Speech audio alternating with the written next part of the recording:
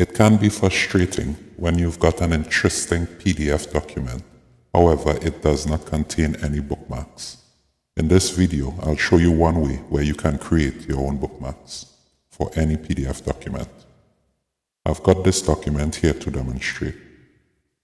Let's look to see what bookmarks it contains.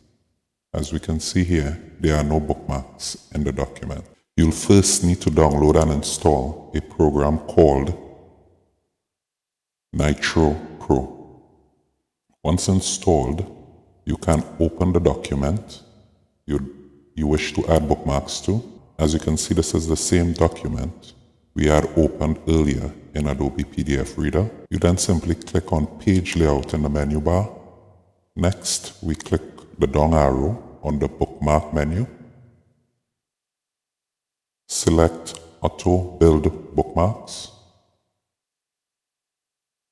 Next, we click on the Level 1 button. This will be our main bookmarks. So let's go ahead and select the headings that we would like to add as bookmarks.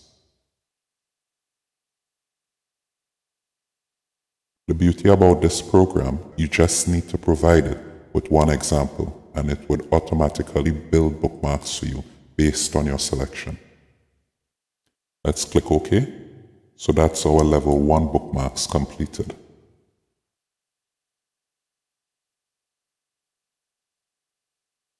We then simply click on Build, and as you can see, the program has automatically created bookmarks for us based on the text we selected. If we were to look at the table of contents, you can see that it matches up for the most part quite nicely. We can delete bookmarks that were created, which we don't want, and then simply save the document.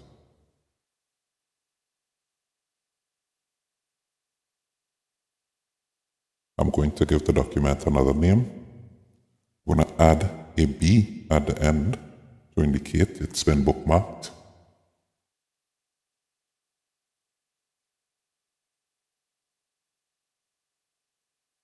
Now, when we open that same document, as you can see, this is the document I just bookmarked using Nitro Pro. When we open that document in Adobe Acrobat, the bookmarks we created are now available in this document. We can click on them and they're all active. We even have sub-menu items that we can click on.